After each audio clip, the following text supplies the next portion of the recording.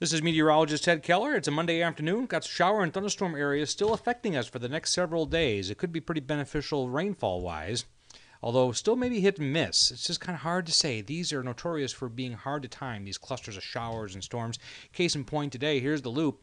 And you'll see that one little dying rain area is fading over McDonald and Newton County. A couple thunderstorms. Thought we might fire those up a little bit today and slide to a weather watch area, severe thunderstorm watch in that area outlined in yellow. So far, the only cells worthy of that have been passing well to the south of the Ozarks proper. And our temperatures have been held back because of the high cloud shield.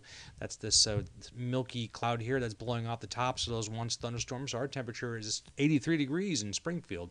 Now we'll turn our attention off to the northwest up here, and any of these could activate tonight. There could be some cells up here that actually activate into a thunderstorm cluster. Some of this stuff.